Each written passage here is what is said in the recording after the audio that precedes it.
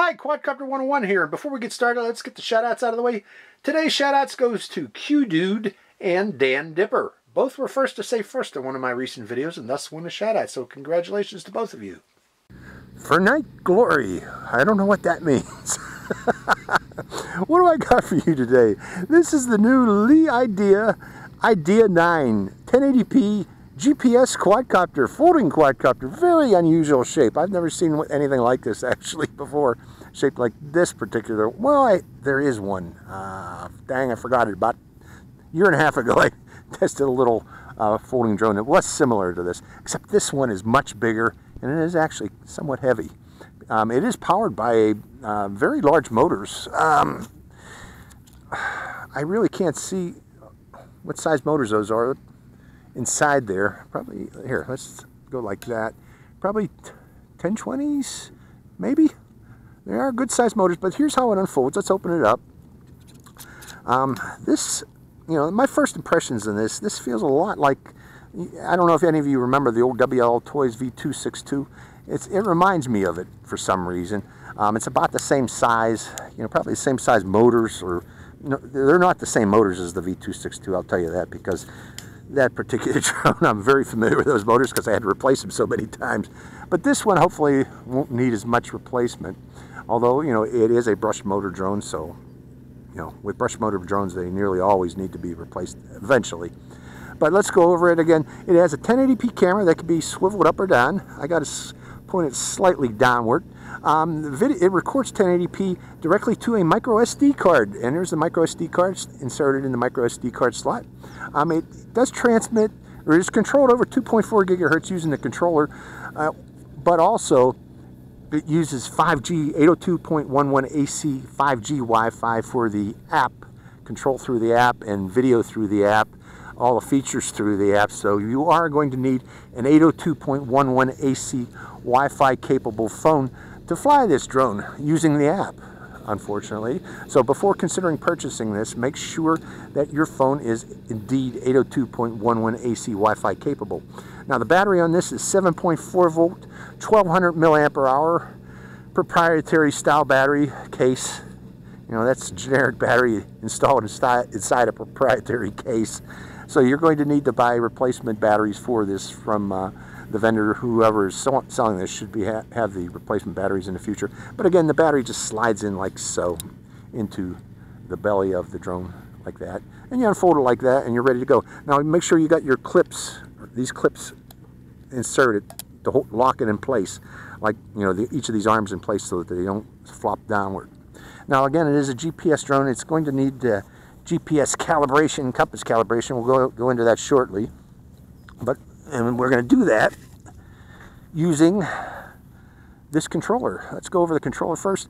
This is for your rates button up here. This is headless mode, a quick press, or circle me. This does have circle me by a long press here. These are fake antennas. They do nothing. So you can start the video recording by pressing into the throttle stick like so. You can take a photo by pressing into the picture roll stick like so. You can do a gyro calibration by bringing both sticks down and to the right, although since this is a GPS bird, I don't know why you'd need to do a gyro calibration. It has automatic takeoff and landing by pressing this button here, or automatic emergency stop by holding the button down here. It does have return to home and landing by pressing this quick press this button here, and also a long press activates the compass calibration while the drone is on the ground, and we have an on-off switch here. This uses the Fpv App. With the Fpv App, you've got a lot of advanced features for this, like follow me. You don't have circle me. You can activate using the app or the controller, and waypoints are available also on the Fpv App. Let's see if I'm missing anything. I did mention 5G Wi-Fi. Make sure your phone is indeed 5G Wi-Fi capable. And in addition to 1080p video, it takes 5 megapixel still photos too. So let's fire this up, do a compass calibration, put it in the air, and see how it performs. So hope you enjoy this flight.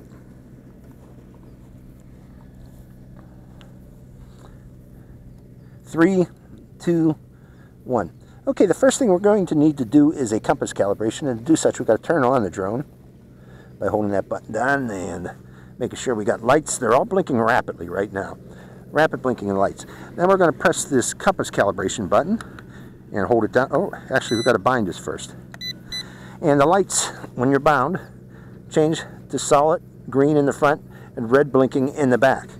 Now if we hold this button down for 3 seconds, it should be in compass calibration now. And what happens to the lights?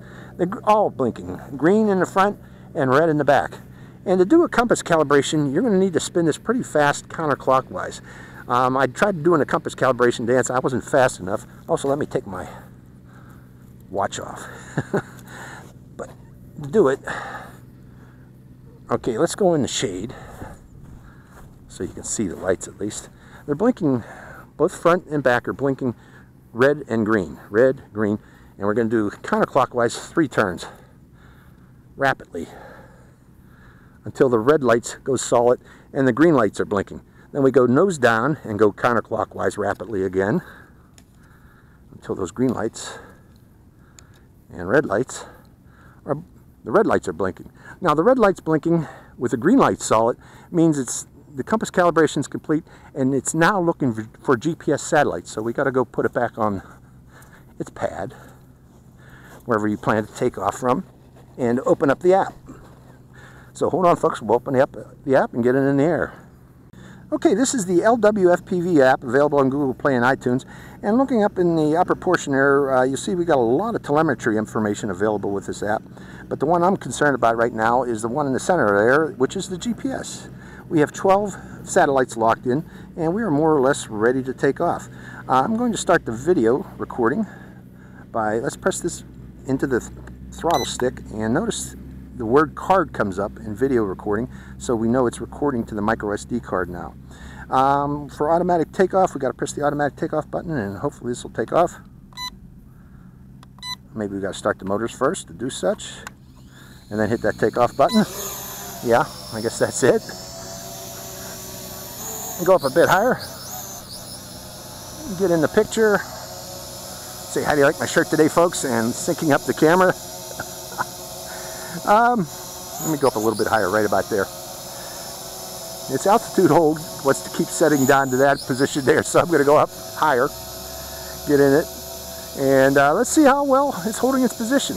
It seems to be doing a good job, so let's go up a bit higher. And what I'm going to do, first thing I want to do, oh boy, it's stable. It's a big stable bird. Let's push it forward from that altitude there and go forward out into the field. Let's go to higher rate. I was going too slow. We'll head over to the skate park, and let me plop it right there wherever it's at, because I want to see it. Don't want to lose my sight on it here behind the trees. Pushing forward again and heading toward the skate park. Okay, 154 feet, 188 feet, 200 feet. I want to go out to at least 328, which would be 100 meters. Still pushing forward. Going to the right a bit. Heading toward the skate park. 347, and I just lost signal, FPV. I'm plopping it there. Okay, I got FPV back again. Pushing forward again. I don't want to go too high. 55 feet by 20 meters up or so. Less than 20. Heading toward the skate park, 475 feet. This is actually doing well. Okay, I lost it there again at 485 feet. Letting go, and I got signal again. Going a little bit further. 510, 520, and almost at the skate park, and I'm going to call it quits right about there. That's our skate park right there. I don't want to go any closer. And from there, I'm going to do return to home. Pressing the return to home button. Yeah, let's see if it comes back. It's turning and coming back to our position. Now, you know, this did 200 meters easily. I think it could go out even a little bit further. I think it's predicted to go out to 300 meters. That's pretty good range for 5G. Normally I get 200 to 250, so we did 200 meters there. But here it comes back. I can see it. Doing a nice job coming back. The advantage of this bigger drone is that it is stable up there. I don't know if you can see that, folks. Okay, it plopped itself there. I don't want it to end in the tree. I'm not touching anything, but it slowed itself down to make the final approach to the landing pad here by the trees. And let's see how close it comes. Now, I'm going to stop it from landing just before it touches down. Okay. Come on down. You can do it. 55 feet up.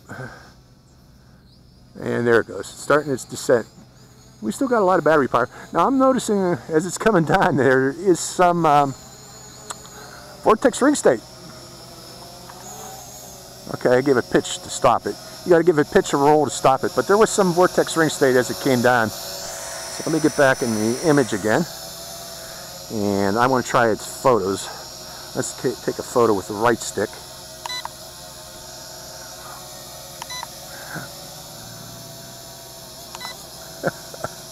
Okay, that's enough pictures. Okay, it says it's red now in 65 degree power, but I haven't tried. I want to try waypoints. Let's go over a little bit further out into the field before we do the waypoints. And then I'm going to the map mode now and zooming in. And we're going to try the advanced features of waypoints.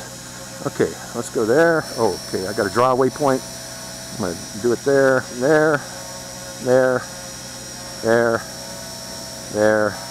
there, and then back to its position. And there, close enough. And then submit.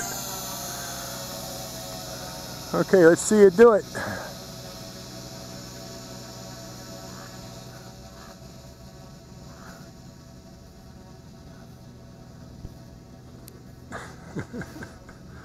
I'm kind of scared right now because of these.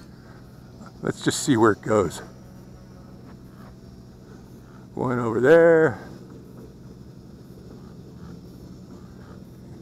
I wonder if its video is recording. Yeah, it's recording. Going back there. One. Boy, it's slow. You can adjust these parameters down in the okay, it's waypoint 1 and it's just stopped there, waypoint 1, and is it going to go to waypoint 2? I don't know. There you go. Now it's decided to turn to waypoint 2. Going to waypoint 2, which is over there. Then waypoint 3, it's going to turn and come back toward me. We're going to stop it at waypoint 3 because this will take all day. The way you can adjust the speed of this again in the parameters, and I'll show that here shortly. But I do want to demonstrate follow me. So let's stop it right there and come down and bring it back. That's its waypoints. The waypoints do work, and the waypoint map does work also, by the way, which is surprising. A lot of these drones, they don't work properly. Let me show you that. In settings, okay. I'll show you that shortly. But you can also set, in addition to map, you can use satellite view too. Okay, I want to try Circle Me now. And I think I got to use this for Circle Me, don't I? Holding down the button. Let's try the Circle Me. It's going over there. And is it going to turn back toward me again? Or do I got to start the circle?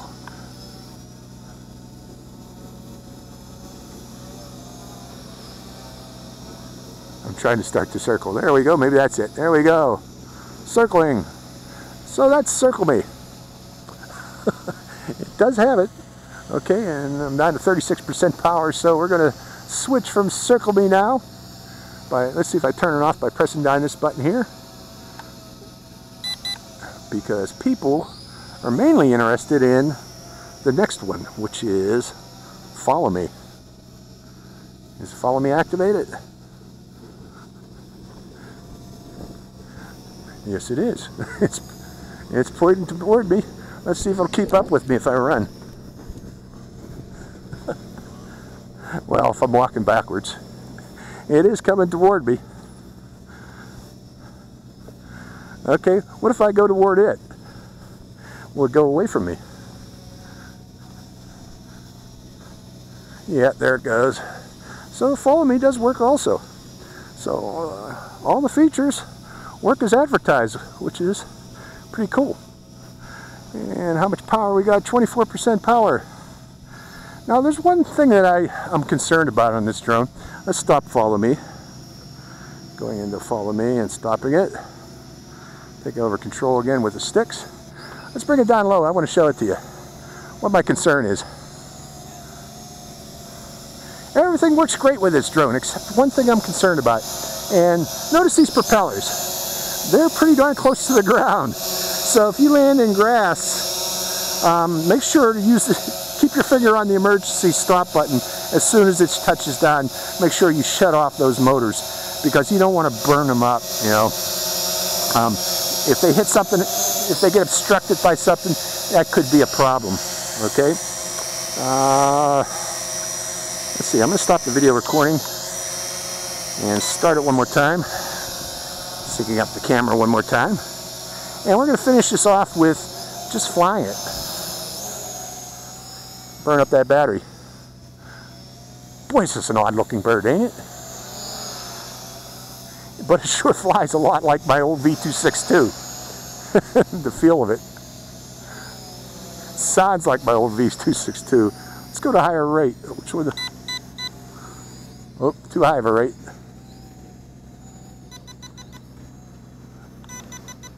Okay, that's his battery warning. So let's see if we can get back on the pad. I don't want to land on the grass if I can avoid it. Coming down lower. And remembering where the emergency stop button is.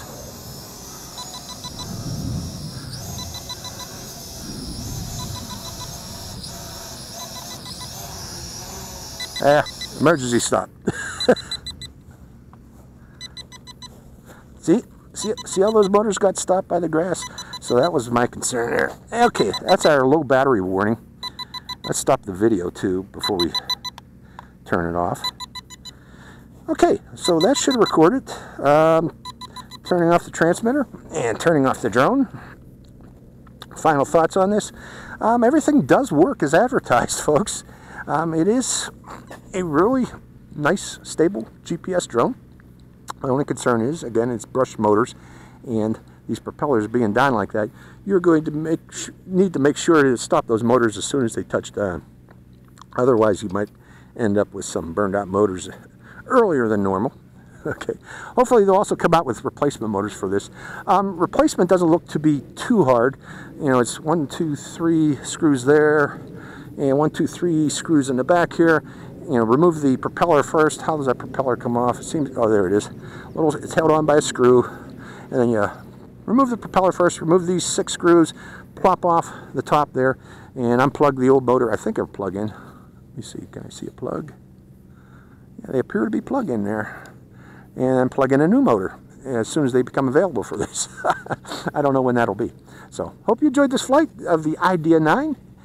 Really interesting looking drone. Let me get a different thumbnail for this, holding it up like so. This is a big one. Big drone. So, Quadcopter 101, signing out.